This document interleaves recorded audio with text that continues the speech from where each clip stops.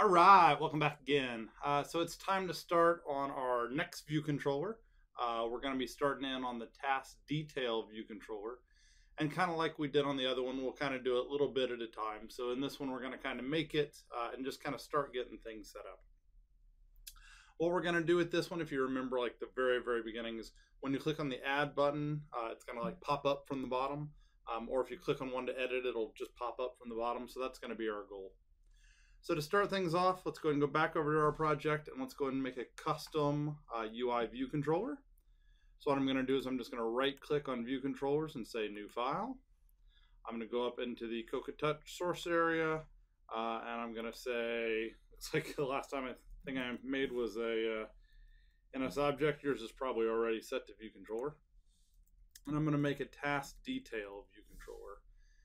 Detail is just kind of the word where you show just one of something, right? So you're getting the details for the object. So task detail view controller, pretty standard name. Language is still Objective-C for this app. Once you've got that created, just because we're here, I'm just going to kind of set up a little bit of stuff. So the things that I'm going to set up are kind of what is the point of this view controller. And the point of it is that it's going to be creating and modifying a task, right? So one of the things we're going to want is we're going to want either the list that a task is going to be on. So I'm just going to have a property called list. No surprise there on my names. I'm also going to have another one called task. And the reason I know that these two are going to be useful is that if I'm doing a create, I need to know the parent list, right? So somebody's going to have to set that on me. If I'm doing an edit, well, I have to have the task that I'm editing. So one path or the other is going to get used. And I just thought I'd go ahead and stub out some of this just because I know it's coming later, right? I mean, it's still a ways later. I went ahead and I was good about doing the at class thing of the .h file. But to be honest, I don't really think it matters because usually I just come right over and I import them in the .m file. No big deal. You could also clean it up a little bit if you wanted. So you could blow away, did receive memory warning, that's fine. You can actually blow away prepare for segue because this doesn't launch anything else, right? This is kind of like a leaf node, so you can kill that. View did load will keep just because much later we'll do stuff here, right? So not for a while, but there you go. So just kind of stubbing in some things. I'm not going to actually write any code this time. I just made the file and thought I'd stick a couple things in it. Where we're going to spend most of our time this video is over in the storyboard. So go ahead and fire up the storyboard. And what we're going to do is we're going to be adding a view controller. So I'm just going to stick a view controller on here. With my screen recording, it's of course humongous.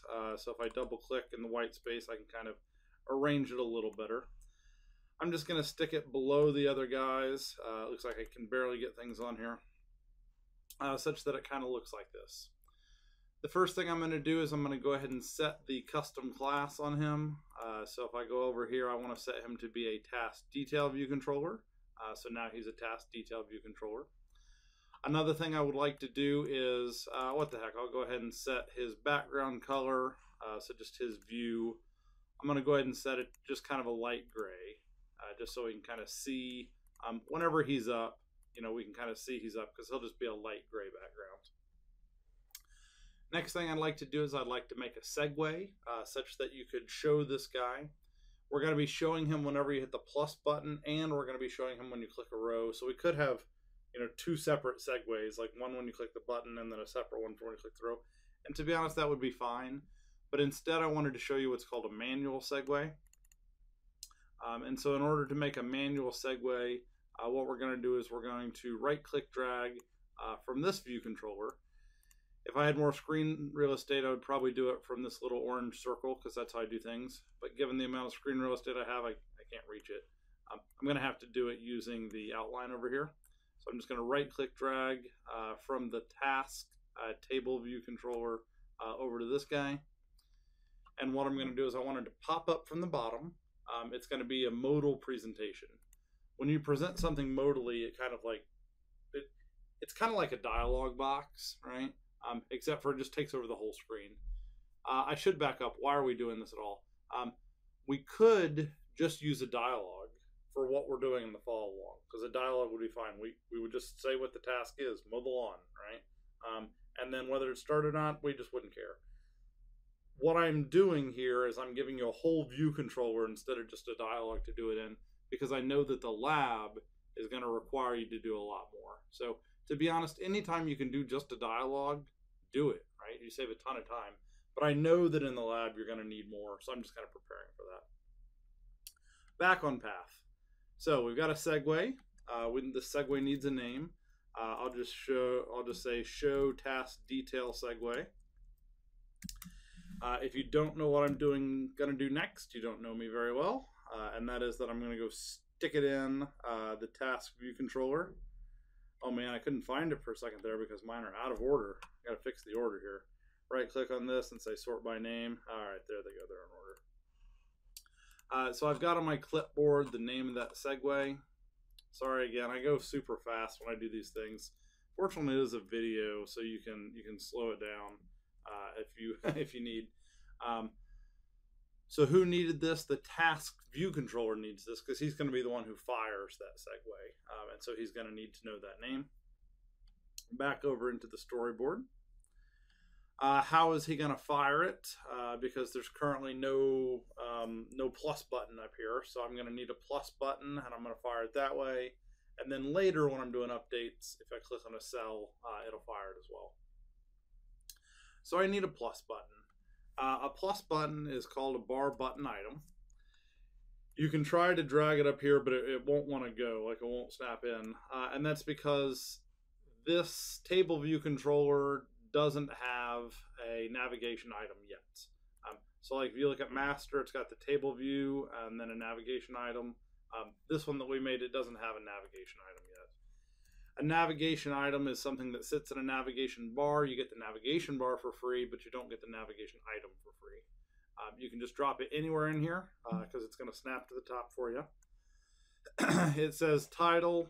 That's going to get overridden already. We've already got that code. All I really wanted, the navigation item, was so that I could put in a bar button. So if I say bar button, now it drops in there a lot cleaner. The type of bar button I'm going to use the identifier for add. I'm just going to get a plus button, and that's going to be superific. I love that word, superific. When somebody clicks on that plus button, I'd like to call a function. So I'm going to go to the TaskViewController.h file. So you can see there's not really much here yet. There was the list. And interestingly enough, there are no IB outlets or IB actions. So we're going to add our first one. I'm going to put it just right around there. And I'm going to say pressed add task. And then because I like to do it, I'm going to fix the way it does the spacing because I like to have it be a certain way. And then I'm going to go back over and I'm going to look at what I've done. So in the .h file, I've got this pressed add task. It's going to also add it to the .m file, and it's probably going to put it in a terrible spot. It's going to put it at the very, very bottom. You know, I'm not sure where I want it, but I'm pretty sure I don't want it at the very, very bottom. I'll just come up here above all the table stuff and stick it here. So whenever they press the add task, what we want to do is we want to make that segue happen, right? So I've got a segue all ready to go. It's called a manual segue. So if you go look at it and you can go to the details over here, it's a manual segue that presents modally, right? So all I have to do is I have to run that segue. So I'm going to say self perform segue. You have to get to the G before it auto completes for you. The segue we're going to complete, I should have a constant for the show task detail segue. Sender is like, you know, who caused this segue to happen. And so if it was caused by like clicking on a cell in the table, the sender would be like the object for that cell. But since this is an add, there's just going to be nil. Later, much later, we'll make sure to pass in things to that view controller. But for now, honestly, I just want to run it, right? So I've got a segue, so I can go into any of these. And if I see the plus button, if I click on it, that other view controller should pop up from the bottom. Cool, excellent. If you ran this like I did and it worked, you'll notice that now we've kind of got a problem, right? This is not a very good production app because we can't do anything with it, right? We can't even leave this page. If you did have a problem, by the way, just go back and just kind of look in the video for what went wrong. So I don't want to solve all of life's problems, but I would like to at least be able to close the thing, right? So what I'm going to do is I'm going to come back over to the storyboard, and I'm going to add kind of like the bare minimum. And that bare minimum is that I'm going to add a toolbar. I'm just going to plop it down right here at the bottom. That toolbar, I'm just going to give constraints for left and right and bottom, and I just want them all to be 0, 0, 0, not relative to the margin, but like all the way to the edge.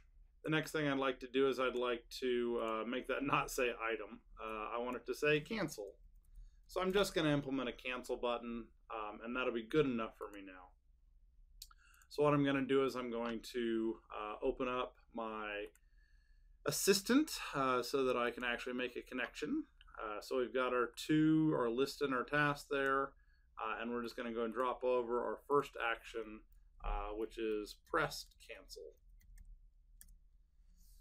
And again, I mess up all the time and accidentally add outlets in situations like that. And if you do, just open up the connections inspector. So you click on the view controller, the connections inspector. And if you messed one up, just blow away the one that you messed up, right? I do that so often, it's insane. All right, so I've got a pressed cancel, and so I'm going to click on pressed cancel. So I'm hitting command and then click for press cancel. And it's doing nothing. It should really have gone into the .m file there. I guess things just weren't saved. I'm not sure what that's all about. It's right there. All right, so I manually went over here with command control up. Shortcut keys, by the way, are awesome. And what I want to do is when somebody presses cancel, I just want to simply dismiss. So I think it's called dismiss view controller, and it's got an option to be animated or not. So yes, I want to be animated, and I don't need to have any callback blocks when it finishes. So I'm just going to say completion nil. Cool, so now I can go into any list. I'll go into this one. I can click on the plus button, it pops up, and now I've got a cancel, and it can go away. So you can kind of see how modals show up. They take over the whole screen. They're similar in a lot of ways to what we do with just dialog boxes, but now you've got more screen real estate in this modal. Cool, so I'm actually gonna just catch up the slides and call that good enough, right? So we created that file. I put in placeholder list and task for much later, right? Like many videos later. The list isn't useful if you're doing a create because you have to know who to create the task within. The task is useful if you're doing an edit. And then we just kind of stubbed in some code into the .m.